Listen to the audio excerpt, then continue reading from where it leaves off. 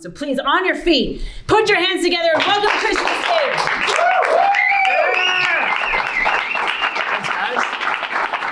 Thank you. Have a seat. You guys are awesome. Everyone online, it's always a privilege for me to have time with you. So let me ask you, why do I do this?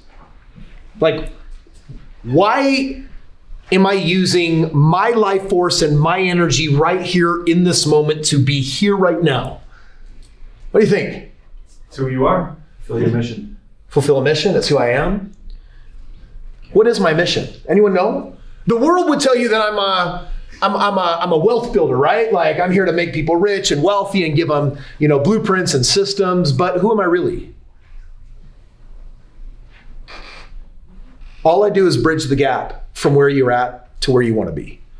That's it. It's real simple. You will have personal goals outside of this company, yes? Yes. There's things that you want there. By the way, raise your hand if you want this company to do something for you personally. Yeah, you want it to get you places. I see online. It's so awesome to have this camera right there. Benjamin, what's up, brother? Dude, it's great to see all of you and connect with you this way. I want to be really clear why I'm taking this time with you. It's because I want to drop some nuggets on you that will help bridge the gap from where you're at to where you want to be. Obviously, I would love for all of you to be multi-six-figure earners here, because if you are, then you're going to have more money, and with more money, you can do more what? Service. You have the ability to invest and not just make money the way most people are. Most people are making money just for the purpose of existing, to basically pay their obligations that they've made in the past. You've all gotten yourself into obligations. You've all got yourselves into debt. You've done these things. You've built a lifestyle for yourself, and now you need to service your lifestyle. So most people have a job just to do that, but you'll never get ahead if you do that, which means you've got to make more money than your expenses so that you have money to invest, because investing gets your money working for who? You. Gets your money working for you. And then what it does is more money equals more options. Most people out there, when they get a lucky break, a windfall, a pay raise, someone dies, an aunt leaves them some money, the stock market went up, something happened, crypto reevaluated. When they get a chunk of money, they only know how to consume it. And then it's gone. Most of the time they'll consume it to either pay off regretful decisions of their past or to increase their lifestyle. And so there's just a law called Parkinson's law that essentially says we will spend what we make, plus or minus 10%, which means that most people get trapped. Because how many of you know what it's like to feel trapped in servicing your obligations, or feel like you're not getting ahead, and it can become really depressing? How many of you get that? So I want to bridge that gap today. I want to build you a cosmic bridge to help you figure out how to move past that. And the word of the day feels a little bit like Sesame Street here. The word of the day is alignment. What's the word? Alignment. What does alignment mean? Balance. Means balance. What else does alignment mean? Doing what you say. Doing what you say. For me, that's the definition of integrity. It's in order. What's that? It's in order. I mean, It's putting things in an order? Yeah. Yeah. There is so much duplicity in our human nature where we will say one thing and we'll do a different thing. We sacrifice our integrity. And anytime we are out of alignment, we lose momentum. And so you have to ask yourself right now, what does my paycheck look like based on what I did last week? What does it look like for what I did the week before? What does it look like for the week before? And what does it look like for the week before? If you've been here for at least 6 months, I can tell you that the last 4 weeks are highly indicative of where your financial barometer is at. And either it's enough money to barely pay the bills, it's not enough money to pay the bills, or it's more than enough money to pay the bills, or it's more than enough by a long shot. So the reason why we don't get where we want to go often is because we actually have a misalignment. We say we're going to do certain things that we don't actually do, and we're actually making contrary choices in our life. And what that does is that robs us of the steam and the energy that builds momentum to produce a positive outcome. Now, momentum can be a lot of things. It can be, I've got an intention of losing weight, and then for lunch, when I went to Harmon's, I had a choice of getting the salad, but instead I put the crispy fried chicken on my salad, and I also added some sushi rolls. And before you knew it, I downed 1,500 calories. I took down 75% of the calories that I needed for the day in a single meal. I was trying to lose weight. I consumed all my calories in a single moment. Tell me the destiny of that person's health 10 years from now. Will they be at their same weight? Will they be heavier or will they be lighter? They're going to be heavier. So there's a misalignment in what they're claiming they want and what they're actually doing. Big part of what I do in the world is just help push people back into alignment. Now, last week was a really cool trip for me. I was in the Galapagos and I got to cross off a bucket list. I'm huge about eliminating my bucket list. Like I love taking dreams that I've had for a long time and then crossing that off. And then I like to look at the genesis, the epigenesis, the start of how it actually came to be. Because last week, my family, we rented a private yacht for the week. I don't know if you know anything about 4-story tall, 143-foot long yachts, but they are not inexpensive. It's not like a $10,000 or $20,000 rental. It's considerably more than that. And then you got your private jet that's taking you down there. And I asked myself, how am I enjoying that life? How is it that I got to take my family with private chef and just go around the Galapagos at our leisure to see some of the world's coolest endemic species to those islands? Got to make insane memories. I mean, we're on the most gorgeous white sand beach, all alone, by ourselves, and these 2 sea lions come up and want to play and entertain. And they put on this show. It was so crazy. I'm like, how did this even happen? And I think, where's the genesis? And part of that genesis is January 15th, 2009, declaring, I'm going to be a billionaire. I set something in motion 13 years ago that has been building momentum. And every year I'm significantly wealthier than the year before. $1 billion, by the way, is 1,000 millions. Like, it is an inconceivably large number unless you know what $100 million feels like. If you know what $100 million looks like, how many of you know that you know what $1 billion can feel like? It's just 10 times that, right? Well, when you have 100 grand in the bank, you know what $1 million feels like. And if you know what $1 million feels like, you know what $10 million. If you know what 10 million feels like, you can figure out what 100 million feels like. And if you can figure out what 100 million looks like, you can know what $1 billion feels like. How many of you get this? So all we're trying to do is figure out, how am I manifesting more of what I want? And here's the crappy part. Only a part of your journey is found in doing your job better. I believe that the majority of it is found in the alignment of the choices that you're doing in your personal life. When are you waking up? How are you investing in your body? How are you investing in your relationships? Are you doing the things in your heart and in your mind that you know that you should be doing? Are you honoring God in the way that you feel that you should be honoring God? Are you honoring your obligations in the way that you feel that you should be? If you are, then you have alignment, and with alignment comes momentum. When you have momentum, then 10 years might seem like a really far way away, but most of you in this room are young enough, you're gonna snap your freaking fingers. 10 years is gonna pass, and I hope that you wake up not 10 times wealthier, but you could wake up 1,000 times wealthier. 1,000 millions is $1 billion. Seems like an inconceivable number, but it's actually just a milestone in a journey. I'll know what $100 billion, at my age, where I'm at, I'll know what $100 billion feels like in my lifetime. How did all that start? Alignment. Getting your life together. So what I really want to talk about right now is, where is your alignment in relation to this company?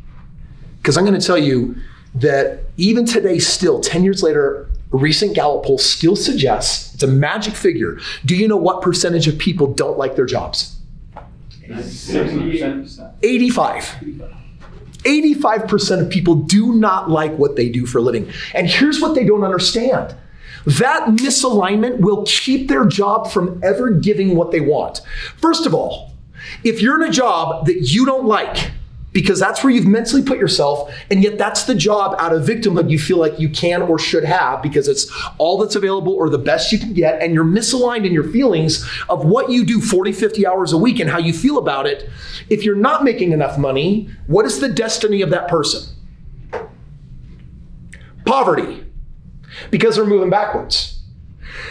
If that person is one of the 85% that says, there's parts of my job that I don't like, but I do it because I'm a prostitute. I'll give my time, they'll give me a paycheck, I'll do things that I don't like to do. It's a weird form of prostitution. And by doing that, because of that misalignment, if that person is able to just barely pay their bills, tell me where they're gonna be 10 years from now. They're gonna be the same place. By the way, Marianne said it. If we're not growing, we're dying. Which is, do you know what death looks like 10 years later for that person? That isn't further ahead, that feels like they haven't made progress? Do they feel more hopeful or do they feel more hopeless? Hopeless. Are they more excited or more depressed? Do they stand tall or do they slump? Do they sleep better or worse? Worse. Is their health better or worse? Worse. Are the relationships better or worse? Worse. Which means that you got to figure out how to get in alignment. Let's talk about the person that is in a job that is making them more than enough money, but they're out of alignment because they don't like their job. What will this person do with all of their savings?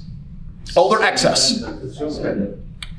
They could spend it or they could save it, but they're likely not investing it and they're likely not liking their life because they are doing something that they don't want to do in hopes that the outcome will justify the means down the road. This person every day practices having a life that doesn't honor their purpose. They don't like who they are because if you don't like your job, now I want to tell you something. I want to teach you a little secret now. Here's what the 85% don't get. They fantasize greener grass somewhere and they think that there's a perfect job. Similarly, how many of you have ever been discontent in a relationship that wasn't going the direction that you wanted it? Raise your hand. If you've ever felt that way, raise your hand if you've also had the thought, I wonder if the grass is greener in a different relationship. Your mind wants to believe that there's an easy road to getting what you want. Oh, this job sucks enough, there's gotta be a better job for me. This person sucks, there's gotta be a better person for me. What's the common denominator? The person. Is it really what they do that matters? I'll tell you right now, it matters significantly less than how you choose to control your own thoughts, feelings, and emotions about what you do. Let's be honest. Let's talk about your jobs. How many of you know what it's like to get on a call with someone that doesn't really want to be on the phone with you? It's an uphill battle. They're filled with nothing but rejection and obstacles that you have to overcome. And you'll sit there and think, oh, this sucks. Raise your hand if you've ever been there. In the moment that you play that game, feels totally justifiable because everyone else does too. But remember, everyone else isn't living an extraordinary life. They're just part of the masses that are lost, following each other blindly like lemmings over the cliff every single day. Do you have control about how you feel about the parts of your job you don't like? Yes. I got news for you. I own a lot of companies. And I'll tell you right now that the more companies you have and the more success you have or the more fame you have or the more money you make, do you think that that can eliminate all your problems? Do you think it makes the SEC magically go away or other regulatory agencies that would love to nail you to the board? Do you think that it makes lawsuits go away magically? It's like, no, you get to have all the success and no problems, no personnel issues, no leadership issues. Like everything's great. And you're totally like economic proof, right? Doesn't matter if there's a recession. Like the reality is life has things that suck everywhere. You get in a committed relationship, I promise you there are things that suck about being in a relationship with that person. You pick a job that you think's great, and then you start trying it out and find out there's parts you don't like, and your mind has the power to convince you that the grass is greener somewhere else, and that there's a life out there where you don't have to experience that. And I'm gonna tell you right now, I have paid enormous sums of money to discover how much of that is really possible. And within reason, there are choices that are superior to others. There are opportunities that are better than others. There are people that are better from you than others. All of this is true, but at some point you're gonna hit the wall. And here's my rule of thumb. When inspiration and intuition tell me that I should do something, beyond logic, when there's a feeling, how many of you know what it's like to opt into a challenge or a new life direction because of a feeling? Yeah? Let me tell you what most humans do. In that moment, they'll say, that's God speaking through me. That's my higher self. This is a decision that feels right. And they're going to go for it. But the moment it gets hard, guess what they second guess? That feeling. So they'll use a beautiful feeling to choose in, and then they'll allow an ugly feeling to choose out. This person will never amount to anything because they just move with the winds and the motion of the water. And they are being moved by external forces that they believe are outside of their control. when inspiration speaks, it usually chooses the path of greatest meaning and importance, not the easy one. It's usually the path less traveled. And if that's the path that you're on, here's your obligation to bring your life into alignment. I challenge you to find all the things in your life that you don't like based on your attitude and correct it. Don't swap the circumstance, don't swap the object, don't swap the person, don't swap the opportunity, swap your attitude. Momentum comes from alignment, and alignment to some extent is controlled by the choice that you make. But then once you've made your choice by inspiration, there's only one thing left to do. Find the hardest parts, build the most positive attitude about it, and then conquer where everyone else will fall short. Because there was a time when I was in a game very similar to this, and there were days when I told myself how much it sucked and how hard it was, and no one was listening, and I got a bad batch of leads, and I didn't get phone numbers and just emails, and I got these internationals, and I got this nationality, and I would basically come up with excuses. How many of you know what that's like?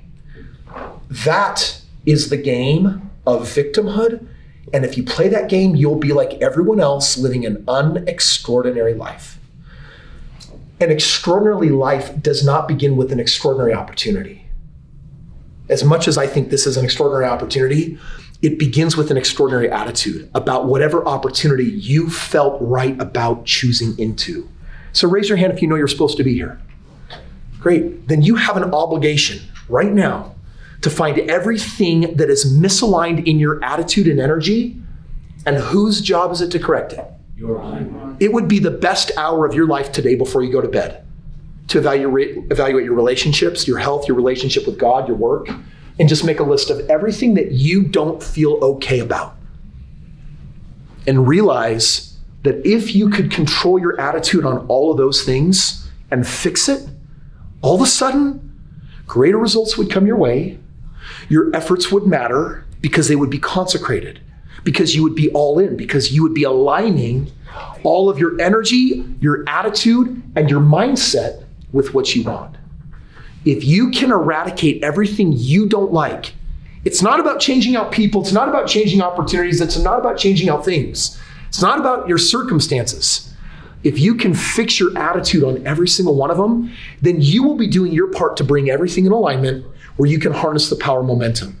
And then here's the truth. You don't have to be at it for days. You must be at it for years. January 15, 2009 was a long time ago. But dropping 6 figures on a really cool trip to the Galapagos, I'll remember that one forever. That happened all those years later, as well as going to Ukraine, and I was in Hawaii 3 weeks before, and Marianne's right. I am pleasured out from travel. I am turning off all travel as much as I can for the rest of the year. But travel's still gonna take me to some places to improve your opportunities and everything that we're building together. Control what you can. It's not about changing out people and things. It's about changing what you can control, which is your feelings about it. Which means, and if you want the ultimate hack, you guys want the ultimate hack? Yes. Fall in love with that which you detest most. The people that trigger you the most. Turns out they're your teacher, not your enemy. They're the person you're meant to learn from. They have lessons for you because they trigger you so. Turns out that no matter how good of an excuse you think you have against a spouse, a loved one, someone who died, an opportunity, a job, a career, an investment, whatever it is that you're talking about here, if you can run towards the thing that you have been running away from, if you can embrace what you've been rejecting, if you can fall in love with what you thought the enemy was, that is what max growth trajectory looks like to bring yourself into alignment so that you can gain momentum and actually have your efforts mean something instead of waking up a decade from now and having it mean nothing. You're all here because you want your life to go somewhere. Fix your energy, fix your attitude, bring it all back into alignment, and then your inspired choices will have the power to finally give you what was always there. Love you guys. Take this message to heart. Have a freaking awesome week. Appreciate you guys so much, and we'll see you next week. Thank you.